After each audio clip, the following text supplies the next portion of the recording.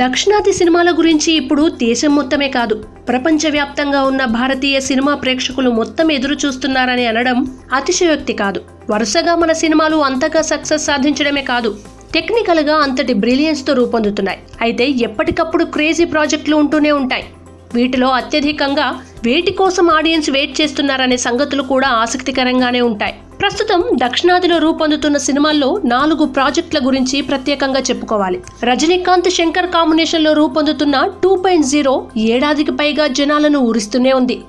బాహుబలితో sensation సృష్టించిన Prabhas latest movie Saaho కూడా ఇప్పుడు నేషనల్ ప్రాజెక్ట్ అనే సంగతి తెలిసిందే. మరోవైపు టాలీవుడ్ సినిమా సత్తా పెరిగిన తర్వాత తన 151వ చిత్రం సయ్ రా నరసింహారెడ్డిని కూడా భారీ బడ్జెట్తో జాతీయ స్థాయిలోనే రూపొందిస్తున్నారు మెగాస్టార్. వీటితో పాటు రీసెంట్ గా అనౌన్స్ చేసిన రాజమౌళి మూవీ RRR గురించి కూడా ప్రత్యేకించి చెప్పుకోవాలి.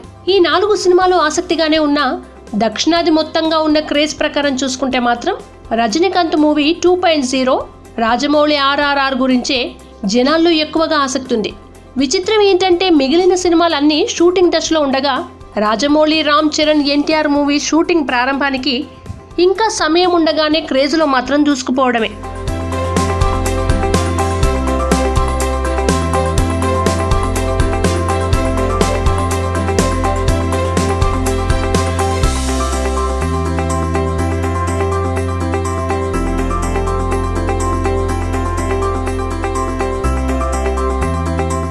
Hello, this is your Nandu. Please do subscribe to New Waves Media.